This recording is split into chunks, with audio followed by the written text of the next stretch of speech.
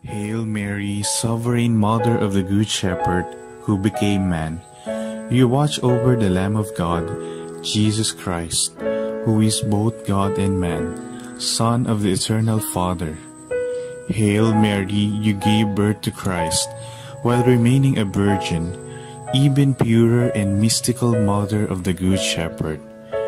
Pray for us, O Holy Mother, Mother of the Good Shepherd, and of the same incarnate Word, that through your intercession we may be made worthy to receive what we ask for in faith. Amen. Our Father, who art in heaven, hallowed be thy name. Thy kingdom come, thy will be done on earth as it is in heaven. Give us this day our daily bread, and forgive us our trespasses, as we forgive those who trespass against us. And lead us not into temptation, but deliver us from evil. Amen. Hail Mary, full of grace, the Lord is with you. Blessed are you among women, and blessed is the fruit of thy womb, Jesus. Holy Mary, Mother of God, pray for us sinners, now and at the hour of our death. Amen. Glory be to the Father, and to the Son, and to the Holy Spirit, as it was in the beginning, is now, and ever shall be, world without end. Amen. Mga kababayan, ang pambansang awit ng Pilipinas. Kayang magiliw, telas ng sinakanan, alam ng puso, sa titik mo'y buhay.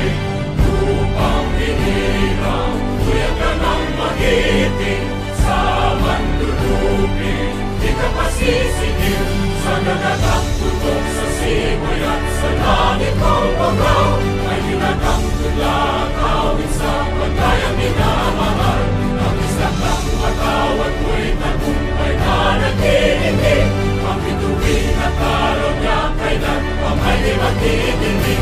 Lumalang araw ng walhaging pagsinta, buhay langit sa piling mo. Ang inigaya na pagkay mga aking, ang mamatay ng dahil sa'yo.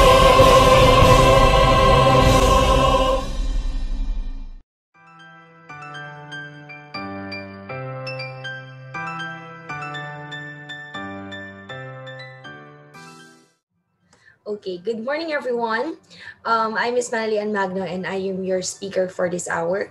First of all, I would like to thank Divina Pastora Colleges for inviting me to be the speaker for this particular topic.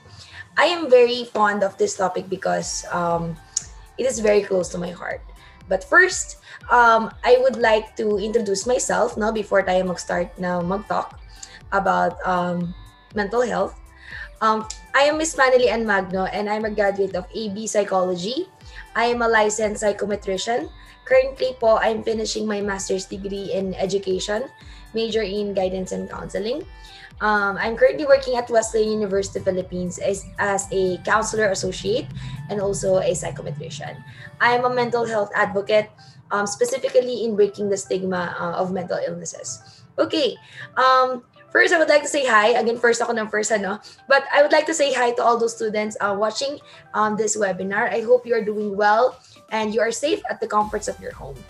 Today's topic is about mental health, and it is about taking care of your mental health through stress management.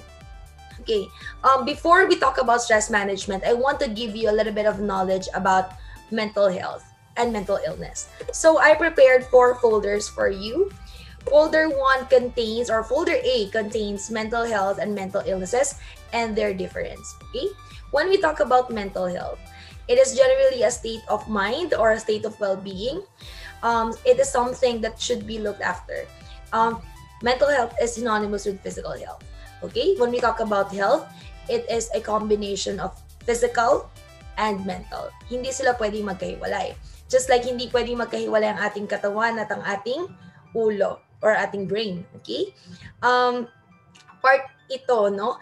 That's why it's very important to talk about this because it involves you and me, no? Tayong lahat. Okay? Ano naman ma'am ang mental illness? When we talk about mental illness, it is something that disrupts your mental state and interrupts how you feel, think, communicate, and behave. Ibig sabihin, you are not in your normal state of health. Just like having a physical illness, just like having diabetes, having a fracture on your knee, or anywhere else in our body, no? Mental illness is just like physical illness. Okay, let's think about it that way. Why? Because di ba may mga tao na nagsasabi na when you have mental illness, it's all in your mind.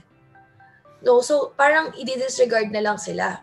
Pero when you see someone who has a broken knee, dinadala natin sila sa hospital, tinitreat natin sila, tinitherapy sila. But what's the difference of physical illness and mental illness? Parehas naman silang kailangan i-address. Parehas silang kailangang tulungan. So, letter B, no, folder B contains the importance of mental health.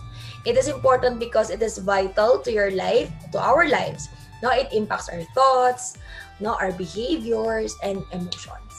Being healthy emotionally can improve our productivity at work, school, and or in caregiving. It plays an important role in our relationships, no? And allows you to adapt change in your life and to cope with adversity. Ibig sabihin, if you have good mental state and pag naaalagaan mo talaga ang pag-iisip mo, mas nakaka-adapt ka sa mga challenges ng buhay. Mas maganda yung relationships mo sa ibang tao. Mas naiintindihan mo at napaprocess mo yung emotions mo. Mas naiintindihan mo yung ibang tao. Diba? That is having a good mental health. I'm sorry for the noise outside, ano? Okay. So yun, napaka-importante ng mental health natin. And if you are taking care of your body, if you're going out to the gym, exercising, you should also exercise your mind. You should also take care of your mind. Okay? Because our mind is so powerful. Okay? So folder C contains important details about stigma. And when we talk about stigma, no, when it is mental health is heavily stigmatized according to this article. When people don't know enough to recognize someone is struggling, kapag kunyari you're not educating yourself about mental health, wala kang alam, and you do not believe that it exists, then you might do more harm than good. Okay? People don't have to be crazy to be called to be addressed, no, their mental health, no. Sabi dito, when people are convinced that they would have to be crazy to have something like depression or anxiety, it can be dangerous. Having depression or anxiety doesn't make you crazy. Okay? And labeling is a part of a stigma that we should get rid of. Okay? Stop labeling people. Stop judging people. Okay? Let's be more understanding and let's empathize more. Okay?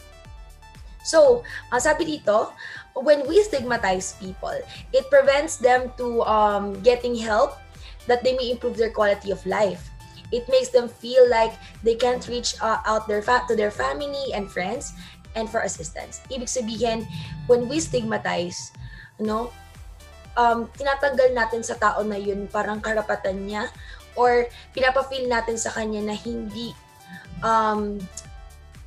undesirable yung nararamdaman niya to the point na hindi na siya hingi ng tulong. Okay? So, and it drives them away from seeking treatment or care when they need it and when they may be in danger. You know, I would like to give you a message that we as educators and also as part of the academic community, we should be part of the solution. Okay? By the end of this seminar, I want you to be more educated about mental health. I want you to read more articles about this so that you will be educated. Pag mas madami kang alam about this, you can help people and you can save lives. Right? So for letter D, I would like to ask you a question, a very simple question. How's your battery? Not your cell phone's battery or your laptop's battery, but your battery as a person. How is it? Low-bat ka na ba? Alam niyo ba na one of the reasons why we feel low-bat, no, to on ourselves is because of stress. No? masyado ka nang kinakain ng stress, masyado ka nang nasa stress sa exams, sa mga gawain sa school, sa gawain sa bahay, sa love life, etc. Ang daming pwedeng causes ng stress. Ano ba ang stress? Stress is a body response to pressure and situation or life event. Tuwing kailan ka ba nasa stress? When you feel that you are not comfortable. Nasa stress ka, for example, meron impromptu na recitation. May bigla ang quiz, may bigla ang exam. You will feel stress. What contributes to stress vary hugely from person to person. Depende yan sa tao. And it differs according to your social economic circumstances and environment we live in our genetic makeup. Nung nagbago yung buhay natin, nung dumating yung pandemic, di ba na-stress tayo? At some point, whether you admit it or not, you feel stressed.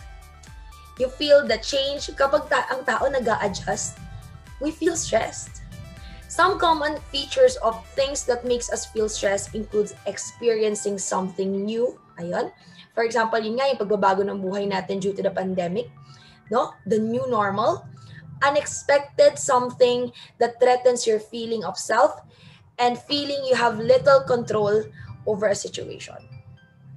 That's why we are conducting this type of seminar because it is very timely, no? About what's happening on our environment, what's happening on our lives, and the changes, no, that comes with the pandemic. So that is stress.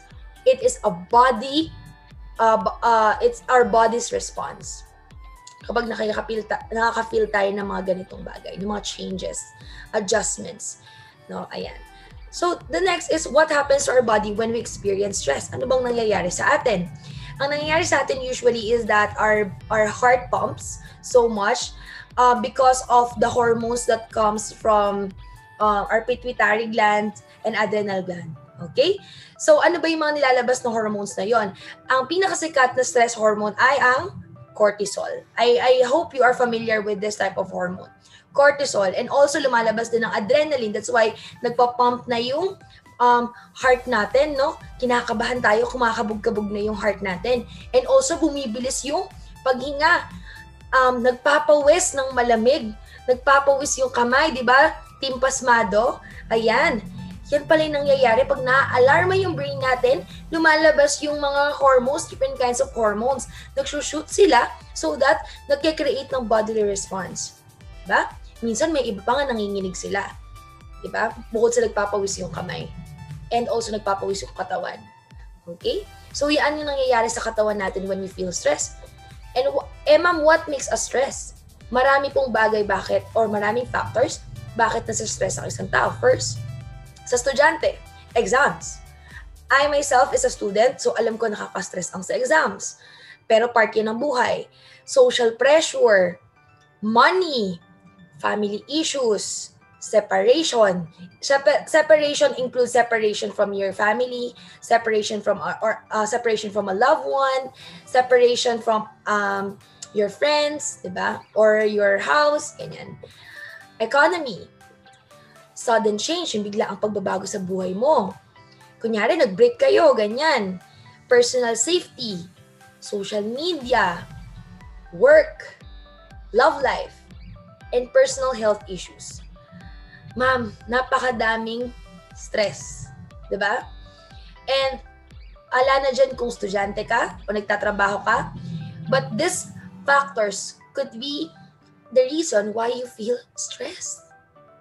Sobrang daming factors. But you know what? Stress is a part of life. Hindi na mawawala ang stress sa buhay natin, mga bunso. But we can manage it. And today, we are going to help you how to manage it. Okay? Hindi mawawala yan eh. Diba? Kahit na diba, pag kunyari estudyante ka, nasa stress ka because of sa dami ng kailangan matapos na modules. Nai-stress ka kasi ang daming exam, ang daming activity, etc. Pag nagtrabaho ka, pagkatapos mo mag-aral, or pagka-graduate mo, masa-stress ka naman sa paghahanap ng trabaho. Next is, pag napasok ka sa trabaho, masa-stress ka sa trabaho. So, stress is everywhere. Stress is a part of life. Okay? Pero ano ba ang common symptoms ng stress? Actually, explain ko na kanina, pero ito ulit. Ito daw yung mga common, no? According to sa statistics, irritability or anger, fatigue or low energy, yung mga nahahapo lagi, lack of motivation and interest in things. Kunyari, dati mahilig siyang magsayaw, pero ngayon biglang hindi na. Anxiety and nervousness, or mahilig siya mag-worry. Hindi man sa mahilig na ginusto niya yun. No? Nangyayari lang talaga because of stress and what's happening and all the problems. Headaches, no? Pananakit ng ulo. Feeling sad or depressed. Magkaiba po ang depressed sa depression, ha? When we say depression, ito po yung na-diagnose na. And sisingit ko lang po, no, na as part of psychoeducational learning about mental health, ano po ba, sino po ba ang may karapatang mag-diagnose ng tao na may depression? Psychologists and psychiatrists only. Okay? You cannot diagnose yourself. Do not patronize yung mga nasa internet na depression inventory. Please don't. Do not self-diagnose. It will harm you than seeking it will harm you, no, than good, no. It will do more harm than good. Ayun, i-process ko din. It will do more harm than good. If you think that you are suffering from mental illness or mental disorders, and if you are concerned about it, talk to a professional. Talk to your counselors. Talk to your teachers and get the help that you need. Okay? Now, ano pa po? So again, depression is different from being depressed. Pwedeng you may feel depressed, but hindi mo pwedeng sabihin na may depression ako or may depression siya. Magtuturo ka kung sino may depression without the assessment and also diagnosis from the psychologist. Even I as a psychometrician, wala akong karapatang gawin yun. Okay? I may have the test results, but it is up to the psychologist kasi pag po nag-a-assess ng mga mental illnesses like depression, ng mental disorders like depression or anxiety, bipolar, kailangan po merong holistic assessment. Hindi lang po tinitignan ng isang exam. At hindi lang basihan ng isang exam para masabi po na merong depression, anxiety, bipolar, o kung ano mang disorder ng isang tao. Okay? Okay, too much of that. Ano pa ang isang symptom ng stress? Indigestion, acid reflux, upset stomach. Yung mga tao na pag kunyari bigla silang pag-reciten or magsasalita sila sa harap ng maraming tao, sumasakit yung tiyan nila.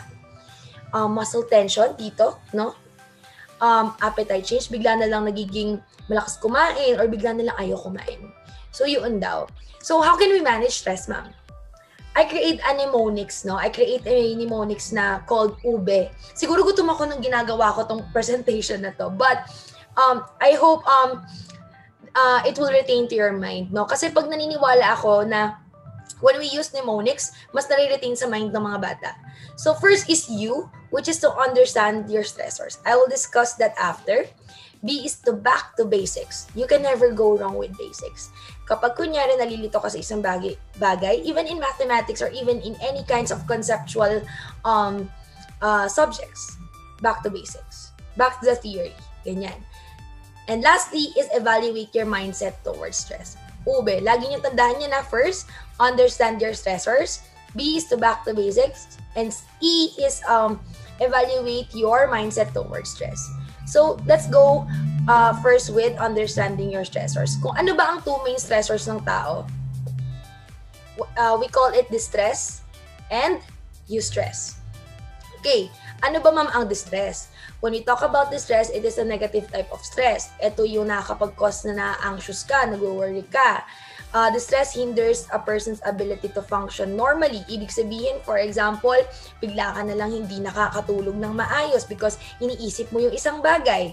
No? Kakaisip mo sa jowa mo, hindi ka na nakakakain. Nadi-distress ka sis. Okay? You can, naapektuhan din yung pakikipag-communicate mo and hindi ka nakakapag-isip ng maayos. If it continues a long-term basis, it can become detrimental to a person's mental and physical health. So, kailangan lagi natin ini-evaluate yung sarili natin. Nakaka-feel ba ako ng distress? Okay? And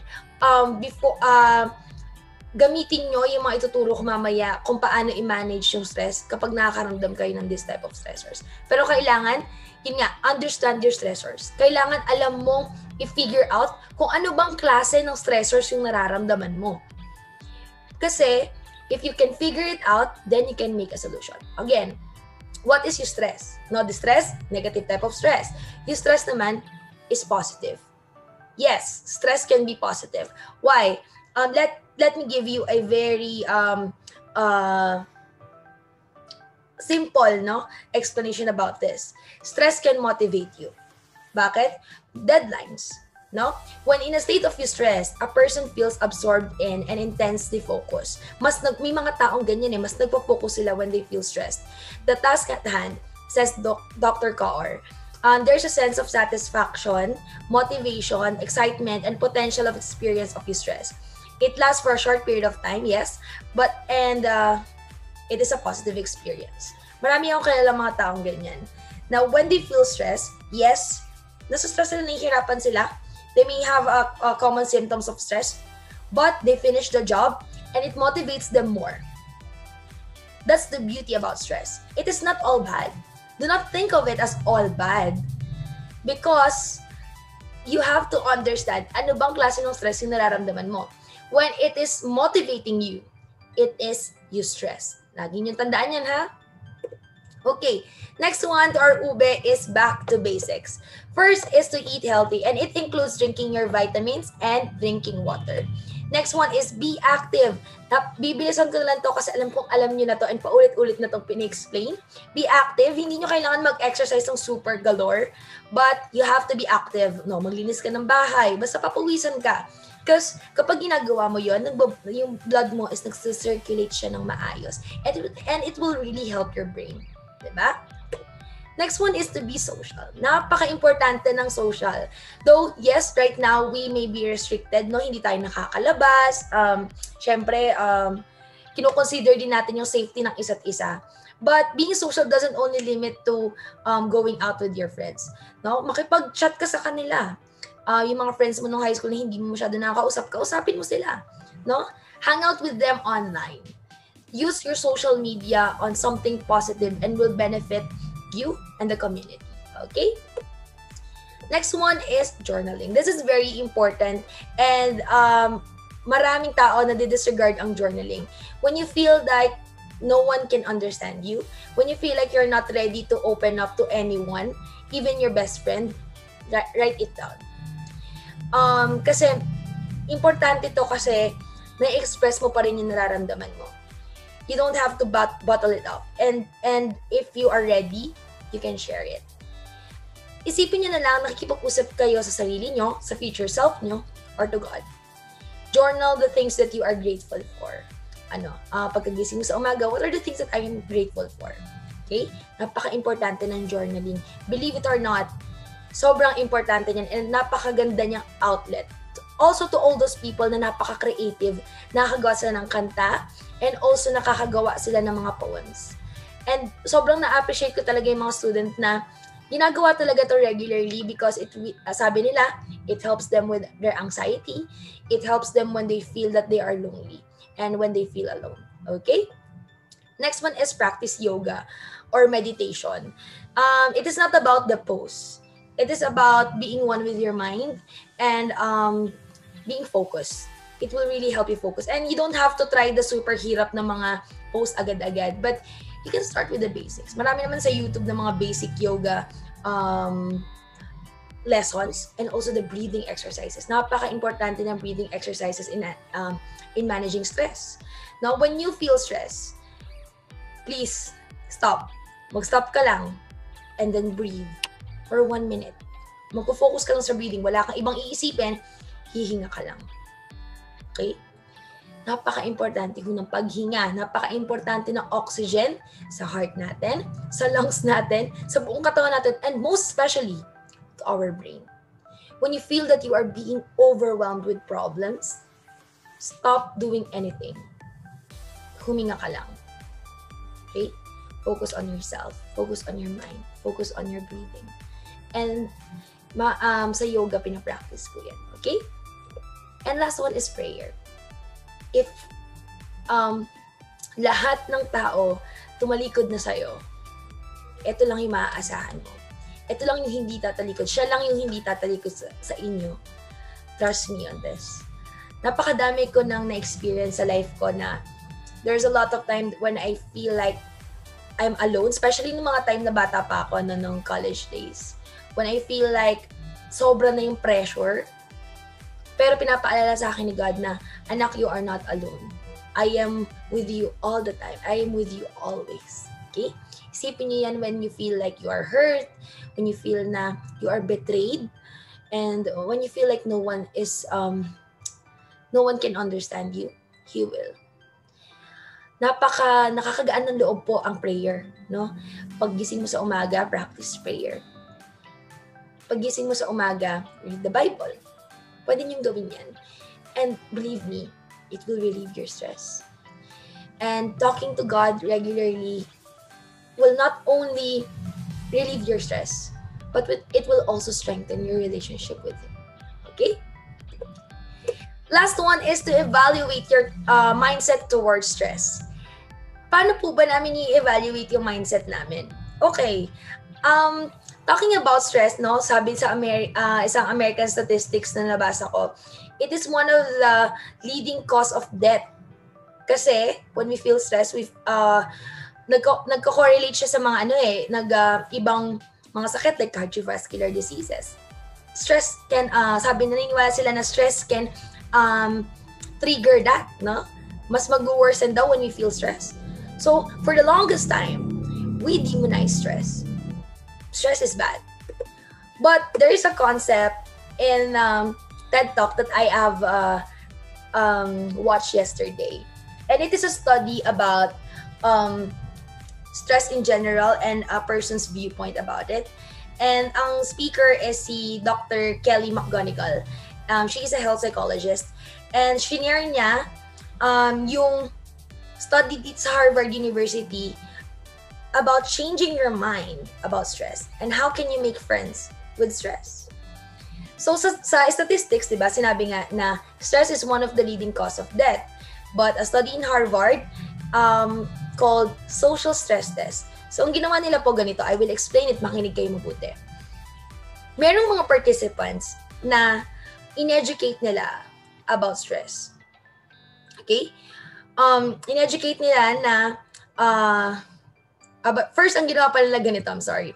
Ang ginawa pala nila is that those participants undergo with social stress test. Binigyan nila ng iba't ibang klase ng stressors, pressure, para to make sure that these people feel stressed. Okay? And then, syempre, ginamitan na nila ng mga instruments para makita if nagsasweat ba, tumataas ba yung BP, and stuff like that. So, ano bang nangyayari sa tao? Normally, no, regular blood vessel response when we feel stress. Yung BV po means blood vessel. Ano bang nangyayari sa blood vessels ng heart natin when we feel stressed? When blood rate rise up, our blood vessels constricts. Ibig sabihin, kumikipot po siya. Okay? Pero, ang ginawa kasi sa study sa Harvard is that kinondition nila yung mga participants. No? Are you familiar with classical conditioning? Parang ganun siya, but ibang klase to. Ang ginawa naman nila is that they just educate the people. That what if your view about stress for the longest time is wrong? What if, di ba, ang nalaman nyo kanina yung symptoms? What if, when you feel that your heart is rising, your body is getting energized? What if, no? Instead of thinking na when you are breathing parang super fast, 'di ba? Pag kunyari sa stress ka, your breathing is abnormal. What if ang thinking mo is that you are getting more oxygen to your brain? Alam niyo ba, nung after nila i-condition yung participants, ito yung naging response. When blood rate arises, the blood vessel stays the same. It didn't constrict. Imagine, the power of our mind is so good. Hindi ko sinasabing nakokontrol natin yung blood vessels, but it has to do with the hormones and chemicals in our brain. on how we view about stress. For the longest time, we all believe that stress is bad and stress can kill us. Yes, it is a fact that it can kill us. And there's a statistics about it. But if we believe pala that stress can be, can be changed, not our mindset about stress can be changed, we can fight it. We can manage it. So ang sabi ni Dr. Kelly, I no longer want you to get rid of your stress. I want you to be better at it. Okay? So ano pa isang study? Hindi pa siya doon natapos. You know what? Stress makes you social. Paano niyo ma'am nasabi na stress makes you social? No? Paano nasabi ni Dr. Kelly yun? Are you familiar with the hormone oxytocin? Sabi nilang love hormone, cuddle hormone. Napakakit ng nickname niya, cuddle hormone. So yan, cuddle hormone siya. But it is also a neurohormone. It tunes your brain it tunes your brain social instinct. Ibig sabihin, kapag lumalabas yung oxytocin na hormone sa katawan natin or sa pituitary gland natin, it makes you crave physical contact. Diba? Parang gusto mo na akapin yung pet mo or akapin yung jowa mo or yung mother mo, kung sino man, your loved ones, no? And it enhances empathy. Hindi lang basta siya yung cuddle hormone na gusto mo makipag-akapan or makipagkaladyaan, but it also enhances your human connection. It makes you more willing to help and support people you care about. But it is a stress hormone. Yes, I said that cortisol is a stress hormone. But oxytocin is a stress hormone in such way that when we experience stress, nilalabas ng pituitary gland, according to sa study ni Dr. Kelly nilalabas ng pituitary gland natin yung oxytocin. Kasi may role siya sa stress response natin. Di ba naglalabas din tayo ng adrenaline? It is as important as adrenaline. Okay? The role of oxytocin, ayan pituitary gland pumps this as part of the stress response. Ano pa? It is motivating you to seek support. When we release oxytocin, we seek human connection. Hindi nyo ba naisip na, for example, you are stressed about school, or you are stressed about life, or you are stressed about something, gusto mo makipag-usap sa best friend mo. Gusto mo makipag-usap sa loved ones mo, sa mga taong pinagkakatiwalaan mo. It is because of your oxytocin. It is working. Okay? Ano pa ba? Your biological stress response is nudging you to tell someone how you feel instead of bottling up. Kating-katik ang ikwento kay BFF. No, ito yung nangyari sa akin ngayon. Bad trip ako. It's your oxytocin. It is yourself battling out with stress. Ano pa? Oxytocin act on your brain and also on your body. Its main role is to protect your cardiovascular system from the effect of stress. Meron palang sariling role to about stress. Ang ginagawa niya is ito.